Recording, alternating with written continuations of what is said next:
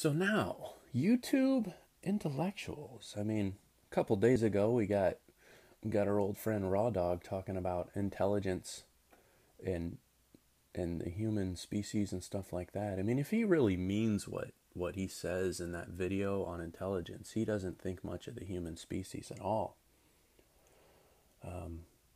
I think that's maybe I don't understand what he's saying, even though he prattles on for 15 doggone minutes. I mean, maybe that's evidence that human beings aren't intelligent, right? That I can listen to some dude prattle on in an office in front of a painting for 15 minutes and not understand what the heck he means. I'm sure it's me. I'm sure it's because he's smarter than I am, and I don't see, I don't see on his level. Because I'll tell you, I didn't write Shakespeare, right? I didn't write Shakespeare. I didn't write the Oedipus plays of Sophocles. Uh, I didn't write the Turn of the Screw. I, you know, I didn't. But somebody from my species did. you know, I didn't. I didn't write the Diary of Anne Frank, a 12-year-old girl, or some people would say a malintent Jewish middle-aged man wrote the Diary of Anne Frank. Oh, that's wrong. That's wrong. I can get away with saying that because I'm a Jew, but but do you get my point?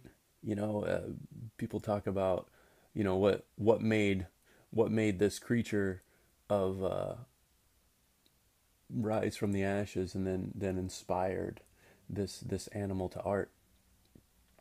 Yeah.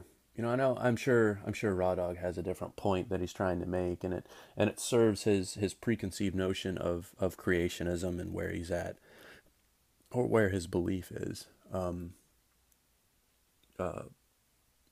going forward against the whole theist atheist thing. Now, if I'm to look a little bit deeper, of course I'm an unintelligent creature. Now I don't know what animal he has in mind on the earth that's more intelligent than human beings, because I spend a lot of time in the woods and I get to see how quite a few different animals act.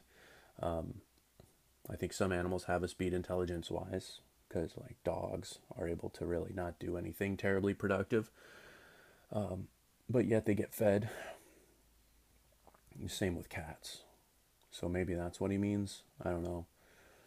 Again, I didn't understand what he meant. Now, if he's talking about, say, a creator, an all-intelligent design creator, having an idea of where we should have gone in the first place, then it's funny how he dances around that. I'm stepping gently because I don't want to. At this point, I really don't want to give him a resounding endorsement. I don't want to retract any sort of endorsement of what he has going on. But I don't know. I watched him talk about it for 10 or so minutes. Didn't make it to the. Maybe he made his point in the last 2 minutes, because I could only hang on for so long because the guy was making me stupider.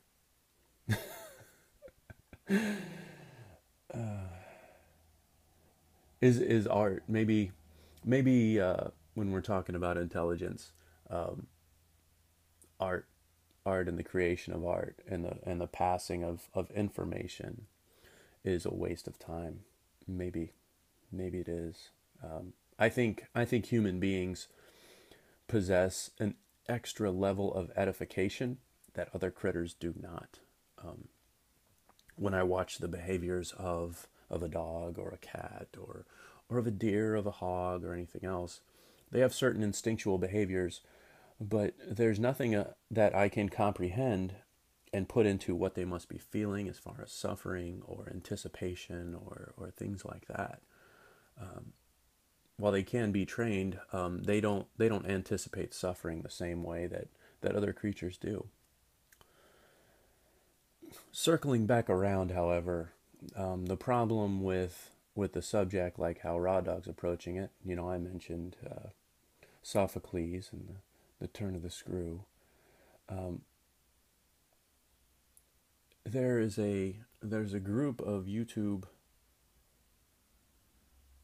pseudo-intellectuals that the problem is they're getting around in a little circle and reinventing the wheel. And I don't think there's anything wrong with that. It's all well and good until they claim that they're educated. And that's the issue. You know, intelligence moving forward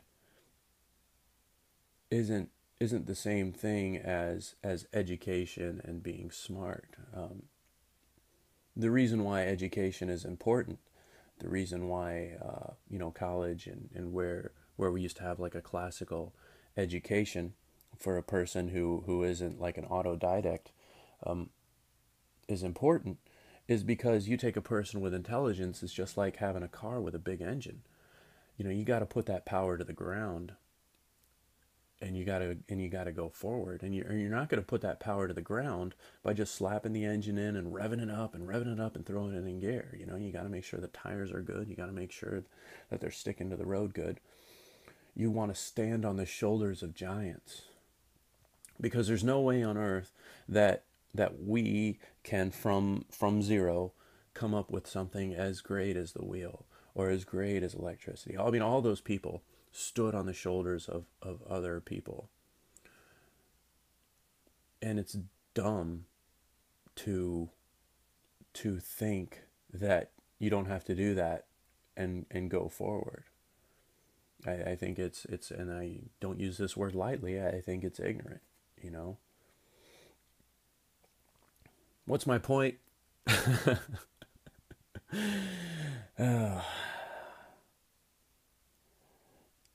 My point is, I think I might unsub from Raw Dog. Now, if he's watching this, if you're watching this video, Raw Dog, and you comment, say, hey man, check my stuff out, I'll keep watching. But I'll tell you what, if you're not watching my crap, I'm not going to watch your crap. There's my new policy. You know, bro, you know? I got better things to do than watch you scream at the camera and make fun of people that you think you're better than.